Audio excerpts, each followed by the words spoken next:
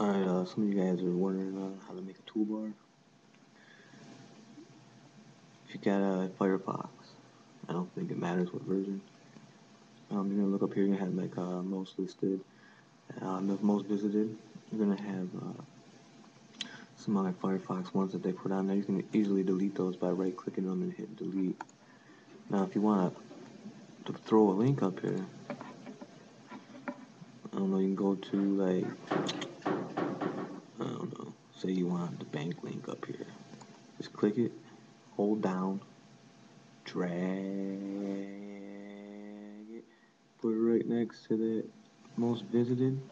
You can also then right click it, go to properties, and you'll be able to rename it whatever you want. Time is a homo, and it'll say time is a homo. Now if you want to drag this thing down to wherever you want it, there you go. We don't want times a homo, so we'll delete it. You see these folders like a mofo folder? Right click up on the bar, make new folder, rename folder,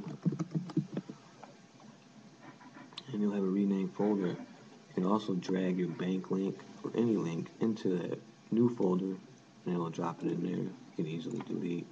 You can also move around, do whatever you want to do. This is the fastest way to do it. Fuck downloading something and having to keep trying to reinstall. I mean, this there is gone now. It's there now. I don't know what to tell you. It's that simple. God bless.